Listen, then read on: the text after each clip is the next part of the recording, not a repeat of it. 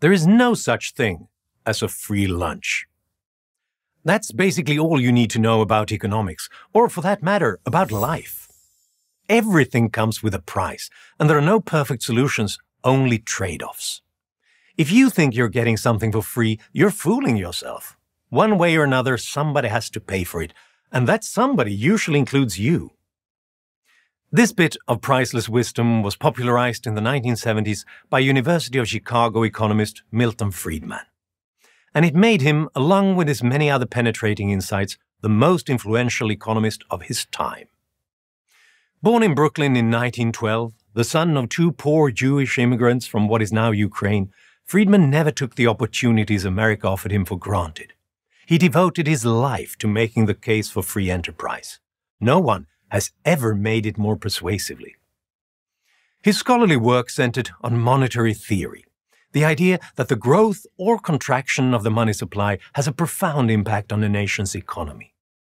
The Great Depression of the 1930s, which had caused so much suffering and which Friedman had lived through personally, made his case. Friedman showed that the Depression was not a failure of an out-of-control free market, but an out-of-control Federal Reserve, the Fed, the central bank of the United States. Instead of keeping the money supply stable in a recession, the Fed choked it off. This started a series of bank runs, people literally running to get their money out of their bank before their bank ran out of money. But that, according to Friedman, was not the Fed's biggest mistake. The biggest mistake was that the Fed existed at all. No Fed, Friedman believed, no Great Depression. The free market would have figured things out on its own, just as it had in previous economic upheavals. But the Fed's members had no confidence in the market. Their confidence was in their own ability to fine-tune America's incredibly complex economy. This confidence was misplaced. The Fed and the president who dominated the decade, Franklin Roosevelt, made one bad decision after another, and the Depression dragged on. Friedman saw another grave mistake being done in the early 1970s. He made the bold prediction that the Fed's efforts to print money to keep the country out of a recession would lead to something worse, stagflation, the combination of high inflation and high unemployment. And that's exactly what happened. Many economists who had previously dismissed Friedman now acknowledged that he was right. In 1976, he received the Nobel Prize in economics, yet another vindication of his work. But as perceptive as his economic theories were, his special gift was his ability to explain his theories to the public, and his willingness, indeed eagerness, to do so. He wrote best-selling books and had a column in Newsweek for 18 years. In 1980, he hosted the popular 10-part TV series Free to Choose for PBS. The theme of the show was pure Friedman. While others trusted the government to make good decisions, Friedman trusted people and the market. Excessive government control, regulation, and taxation, he persuasively argued, distorted incentives and put money in the hands of politicians and bureaucrats who had not earned it and suffered no consequences if their policies failed. There were other ways government intervention distorted the free market, Friedman said. Protectionism, for example, increased prices for consumers and discouraged innovation. Overregulation allowed big business, with its lawyers and lobbyists, to drive out small competitors. Minimum wage laws led to fewer jobs for those who needed them most.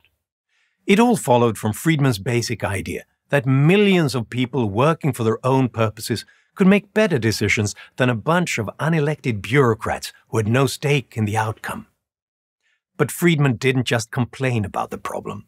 He had solutions ready when and where they were needed. When communism collapsed in Eastern Europe in the late 1980s, economists in places like Estonia, Poland, and Czechia, who had read Friedman in secret, sometimes by candlelight, now embraced his low-tax, light regulation model to great effect.